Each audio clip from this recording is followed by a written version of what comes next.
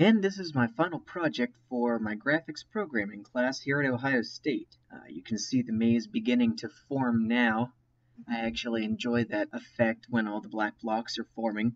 Now this first maze creation algorithm basically keeps a list of all the open nodes, and it randomly chooses one at each turn to open up a new wall, so you can see that it's continually branching out from the center.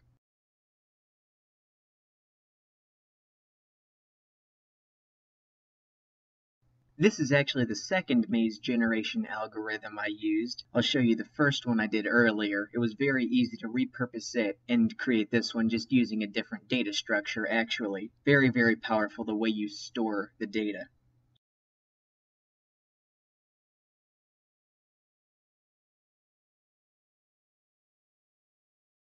And you'll see that opening area off to the left. That's where all the player and non-player characters will be set. Start and finish will also be randomly generated here in a minute.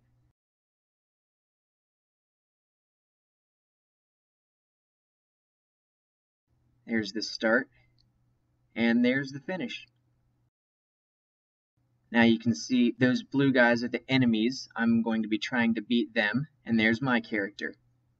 You can see me messing around there at the beginning, just trying to give them a little bit of a head start. Now there are two different pathfinding algorithms the enemies can use. One of them is a random method. It only looks one square ahead, always tries to move towards the finish. If it can't move toward the finish, it just moves in another random direction, but then as soon as it moves there, it tries to move back to the finish. So you can see them getting perpetually stuck in the corner up there. Now, you can see me messing around a little bit. These other two guys actually have implemented a full pathfinding algorithm. Talk more about it later. You can see me trying to catch up, but I'm just not fast enough. My speed, of course, is greater than them, but I gave them enough of a head start that they ended up winning this one. And you can see there at the end, this guy will just continue to blow up until he covers the entire screen. That's kind of how I signified the end.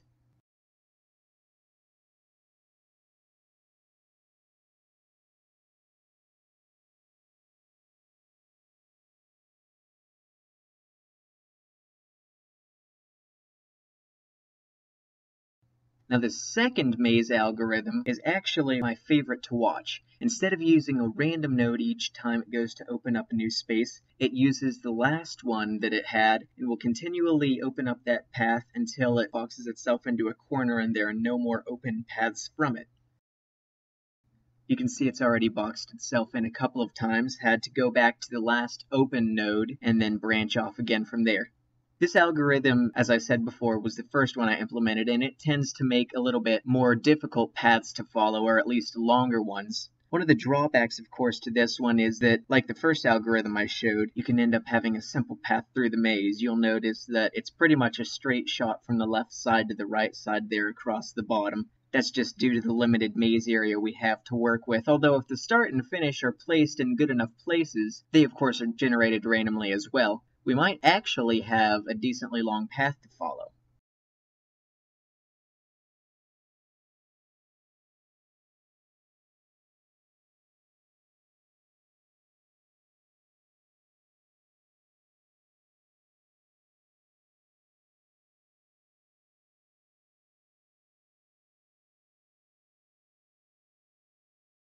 And you can see it's taking a long time to generate some of the enemies this time. There must be a lot of enemies that use the more complex pathfinding algorithm. 8 cores, 3.5 gigahertz, and I'm still maxing out my CPU at 100%. And there we go, there's the last one. It's actually a very good place for the start, nice symmetry there. So we can see one is already stuck randomly. And looks like 3 have made it out. So 3 of the enemies have implemented the more complex pathfinding algorithm. They actually will look at the entire maze at the very beginning they're created. That's what that pause was. And it will actually calculate a path through the maze ahead of time. So all it has to do on each step is just pull the location of its next move off of a stack and then go to that location.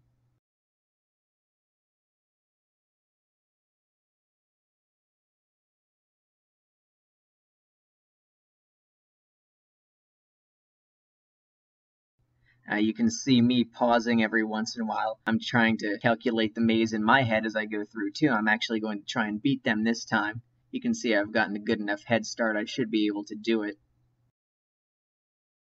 Those are basically the only two pathfinding algorithms the enemies use, the incomplete one and the complete one, although there are very many more possibilities for ways to improve upon both of them. Also possibilities for ways to improve the maze generation.